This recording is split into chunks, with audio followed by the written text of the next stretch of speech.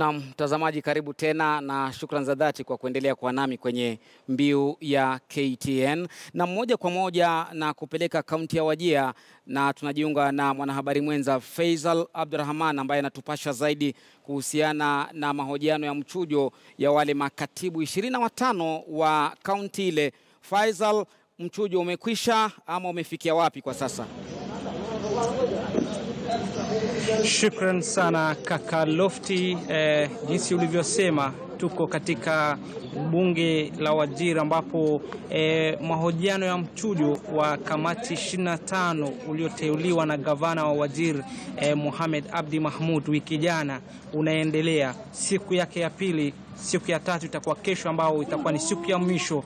Baadaye kamati hii ni kamati maalum iliyotengwa tu kwa hoji makatibu hao. Wataandika ripoti wakipeleka kwenye bunge la Wajir ambapo watapitisha au watakataa na ripoti hiyo ambao utapelekwa pale na kamati hii maalum ambao kwa lugha ya Kimombo naitwa ad hoc committee. Kaka Lofty, Faizo, pengine ni vigezo vipi ambavyo vinaangaliwa? Manake najua kuna kaunti mbalimbali pengine zitapitia katika hatua kama hizi. Tunafahamu kwamba gavana yule ni wa kutoka kabila ya Degodia na kumekuwa na shida sana katika maeneo haya, yani nani aongoze, kabila lipi liongoze. Wanaangalia vigezo vipi kuwachagua hawa makatibu?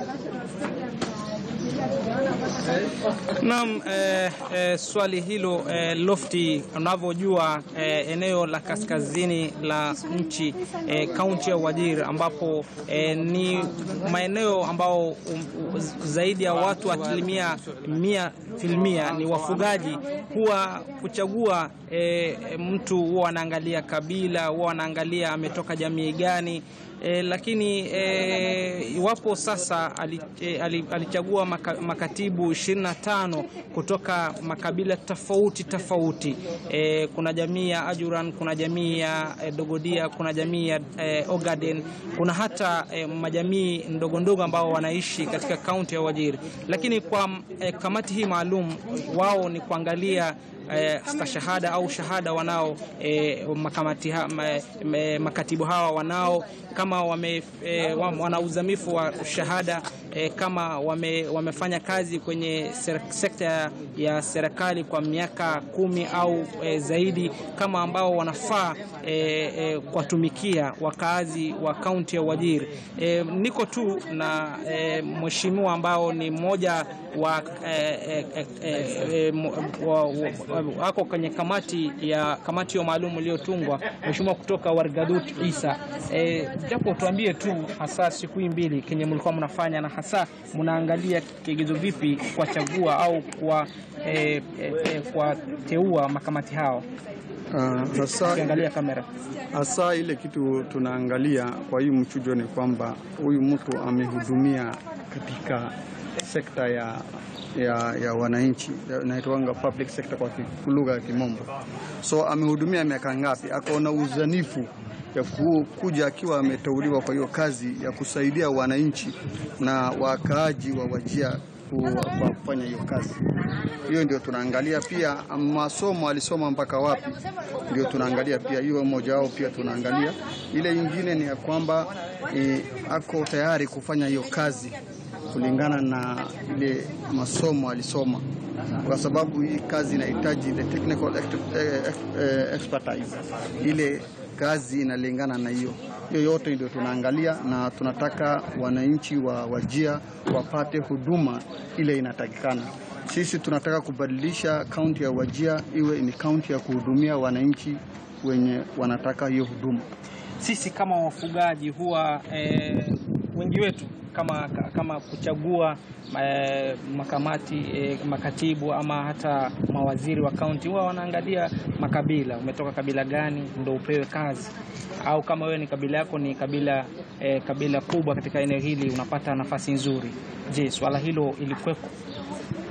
Lazima tuangalie, kwa sababu tusipoangalia pia kabila utakuja kusikia kwamba sisi tumeachwa nje, na Wajir si ya kabila moja, ni ya wakabila tofauti, na sisi tunataka kujumuisha hiyo wote, ndio sasa watu waishi kwa ile nini inaitwanga nini cohesion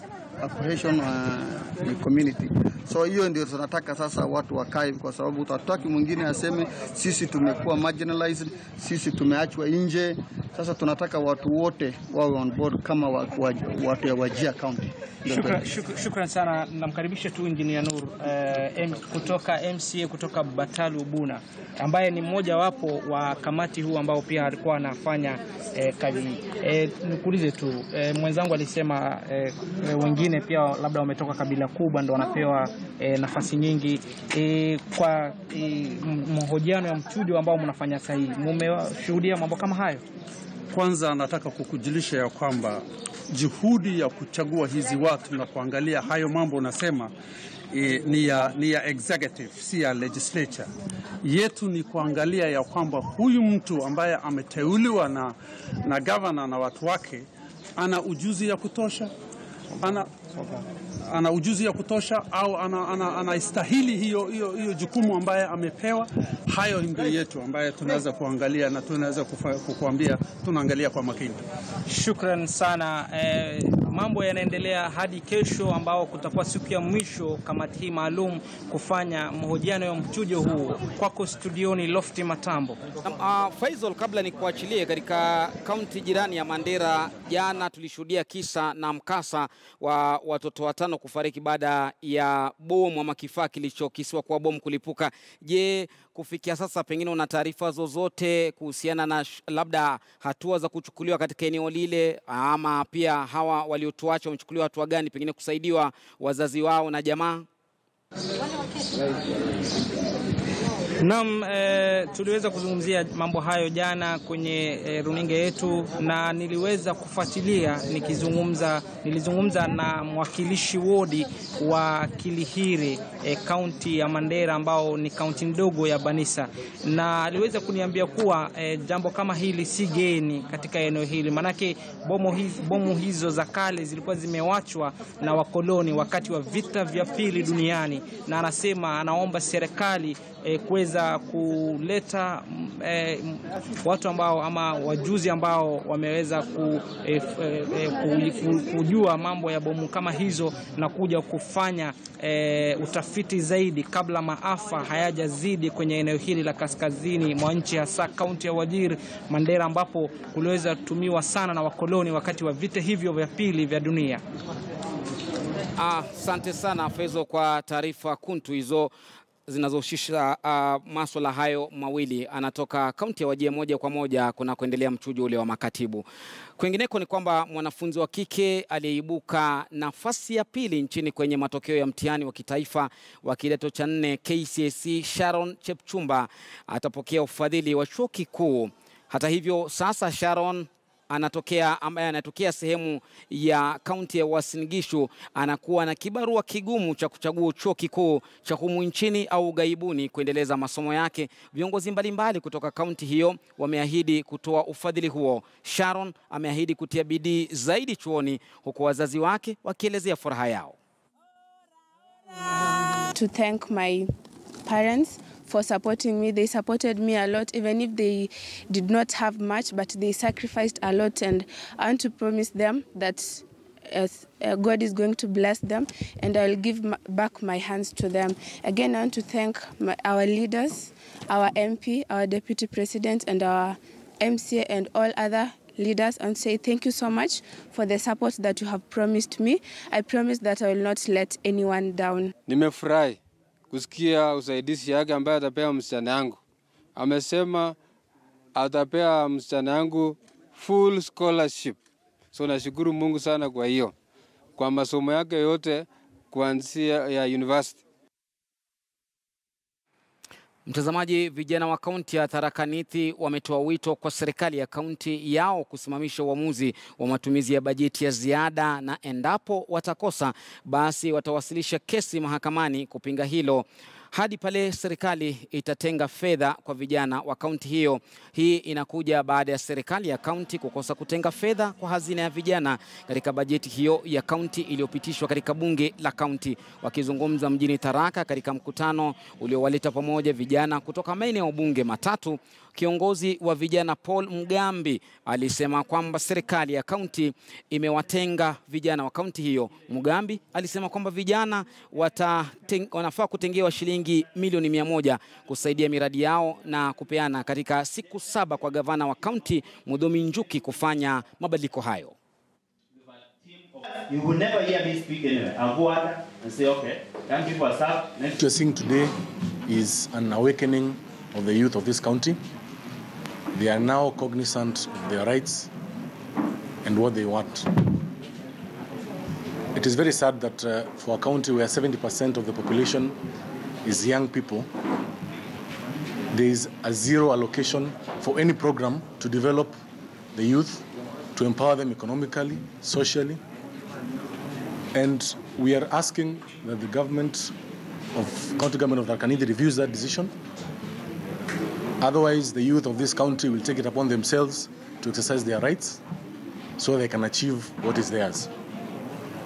The youth have resolved not to be used again for political means. This is the only county that has budgeted 0 shillings to the youth, while the Ministry of Finance has more than 500 million shillings on project and development funds.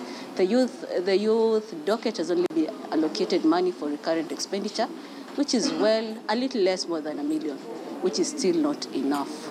We feel that the youth have been used by politicians in campaigns and in other avenues where politicians need muscles, but they do not engage us when they need brains. Our legal team will send a demand letter in the next available working day, which is Wednesday, the 27th of December, to the county government of Tharaka Nithi that they should rescind the decision of the county assembly to allocate 0 resources to the youth docket within 14 days, failure to which our legal team will go to the High Court without notice to the county assembly or the county government, and of course at their cost, to ask the Constitutional Court to invoke its powers through a judicial review mechanism and compel the county government to allocate not less than 100 million to the youth. Mamia ya wakazi wa Busia wamehudhuria tamasha za kila mwaka za Isambo katika ufuo wa Ziwa Victoria, wakiongozwa na mzee Baraza Walter wa jamii ya Banyala, eneo bunge la Budalangi. Wazee hao wamesema kwamba tamasha hizo zimechangia umoja wa jamii mbalimbali za kaunti hiyo. Tamati ya tamasha hiyo itakuwa mashindano ya urembo na uimbaji, huku wengi wakijitokeza kushuhudia sherehe hizo.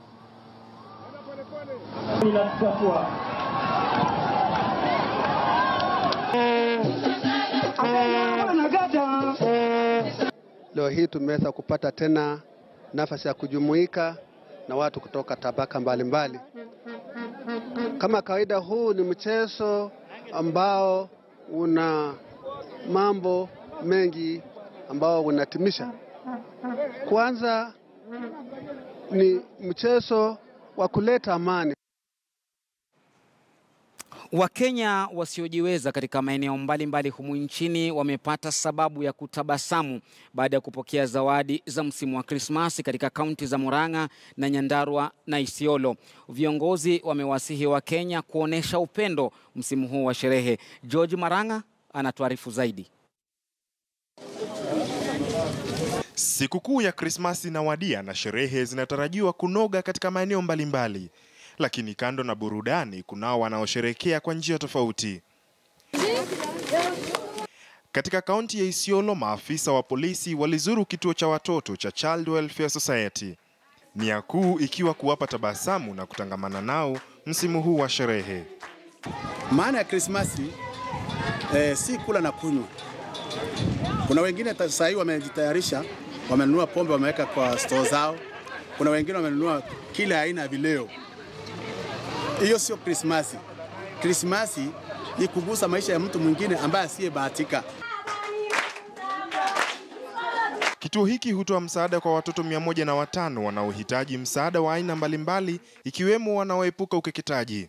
Hii watoto wako watoto za kutoka kwa cases tofauti, shida tofauti.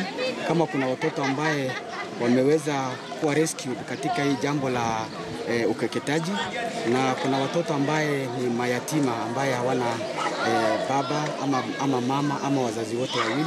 Katika kaunti ya Nyandarua, Gavana Francis Kimemia alizindua mti wa Krismasi, hali iliyoshuhudiwa jijini Nairobi pia. Kimemia amewaomba Wakenya kuonyesha upendo kwa wenzao haswa wasiojiweza katika nafasi mbalimbali. Kuna wale wananchi ambao walipigania uhuru, wananchi wa Mau, kuna wale wazee katika kaunti yetu ambao tuwapatia chakula, mablanketi, na sio tu wakati wa Christmas leo. Nataka kuweka hawa watu kwa program ya kaunti yetu. Wale watoto wetu wa ECD kutoka Januari tunaanza kuwapatia chakula katika ECD zetu, wale watoto ambao wanasoma huko, wale wananchi wetu wa Mau tumalipia NHIF cards. Hatimaye katika kaunti ya Murang'a, makanisa na vituo mbalimbali walitoa msaada kwa wazee na watoto wanaoishi na ulemavu. Pia leo tulikuja hapa Jono kutembelea familia 8 zenye ziko na watoto walemavu, na tukawaletea sikukuu ili waweze kusherehekea na kama familia zingine. Ujumbe mkuu ukiwa kuondoa unyanyapaa dhidi ya watu wanaoishi na ulemavu. Msimu wa sherehe utatoa nafasi kwa Wakenya kusafiri na kutangamana na jamaa na marafiki. George Maringa, KTN News.